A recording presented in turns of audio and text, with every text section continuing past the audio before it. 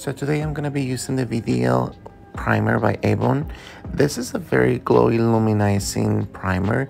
It is not tacky at all whatsoever. It's more liquidy and it gives you that kind of glittery, glossy look. I personally think that this is good for somebody with dry skin or somebody just in general who enjoys in a specific areas in your face, that type of glow on it. For concealer today under the eyes, just to brighten up the area, I'm going to be utilizing the 260N by Rare Beauty by Selena Gomez, the Touch Brightening Concealer, and I personally like it a lot. I think it's very brightening. It doesn't do the concealing as much, but I think it brightens up my under eye area, and it wears fantastic. I personally hadn't tried it just yet until now, and I gotta tell you that I'm very excited because of course we see all this hype about Selena Gomez in 2020 and Rare Beauty, and it's fantastic and it's fabulous, and sometimes you just can't afford it.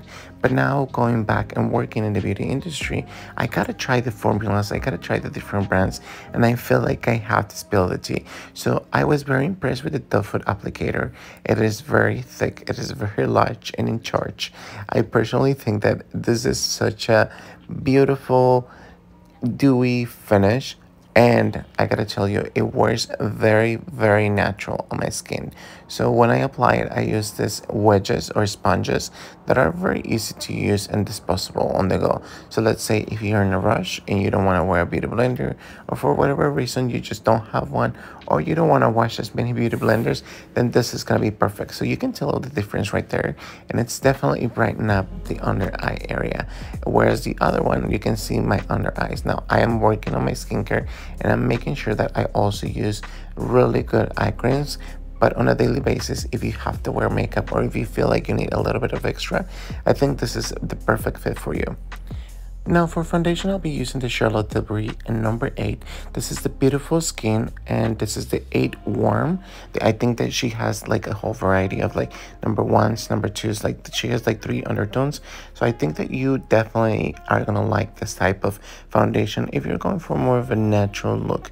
I personally feel like this is more of a liquidy, dewy, glossy type of finish, and as you guys know, I have very dry skin, so anything that it's gonna make my skin more hydrated, more dewy. And what I personally love about Charlotte Tilbury products in general is that I learned with Amel that majority of her skincare products, or excuse me, majority of her makeup products are infused with skincare ingredients. Like her powders have hyaluronic acid, so I think that's really nice to see, you know, make the makeup industry include more ingredients that are going to benefit in the longer run for your skin. So as you can tell, it is that very dewy. It is more of a medium coverage to full coverage, and I think you can definitely build it up without making it look, you know, cakey or overdone, or making it look a little bit more, you know, uncomfortable for your eyes. Now just be aware that when you're applying, and if this is the first time you're applying makeup, you know, if you're a beginner or if you just don't like to wear a lot of makeup, when you're just applying foundation, you're gonna see your whole face. Let's say if you're using a full coverage foundation, you're gonna see your whole face with one tone only, whereas on a daily basis we see, you know, our skin naturally, like with redness, or maybe you have rosacea, or maybe you have acne, or maybe if you have dark spots, maybe you'll see the dark spots. So and when you're using foundation, you just gotta add that a little bit of extra love. So let's say highlight, maybe you want to add a little bit, you know, contour, maybe concealer, maybe a little bit of blush. So just to make it look more natural, and you know, just on a daily basis, I think if you want to be prepared for on the go, this is the perfect fit for you. Now for blush, I'll be using, or blush and highlighter, I'll be using Charlotte Tilbury. So I'm going to apply highlighter. Doesn't matter if you want to start with highlighter or if you want to start with blush. I think this is just up to your preference.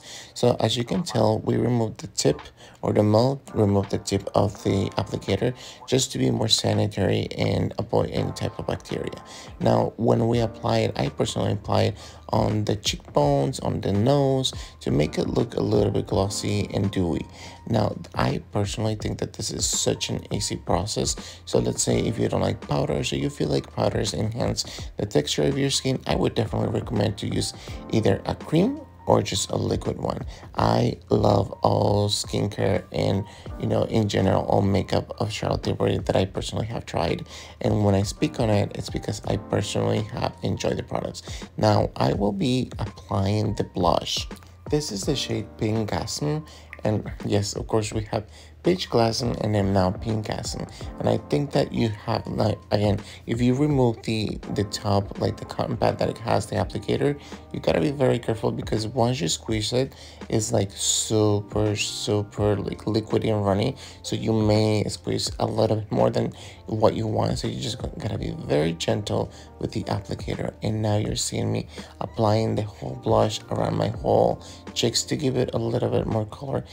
And also it looks more natural that way for me. When I am applying blush or highlighter, I like to use the same Witch or Beauty Blender because I feel like, because since it already has foundation, it's gonna blend both of the products. Now to set it up, I'm gonna be using the One Size by Patrick Star. This is a matte finish. I'm gonna go ahead and let it dry in, and then for brows, you'll see me using the NYX product.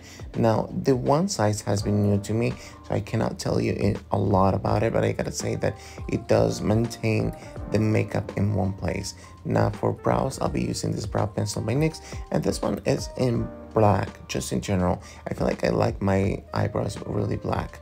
And then for a gel, I'm gonna be utilizing this gel by Kosas. I love Kosas. Now, one thing that I don't like about this product, I don't know if it's mine or just mine went that way, it has this particular scent that I'm not really familiar with, so I don't know what it is, but I gotta tell you that it gives it very good volume and it adds a little bit more of color.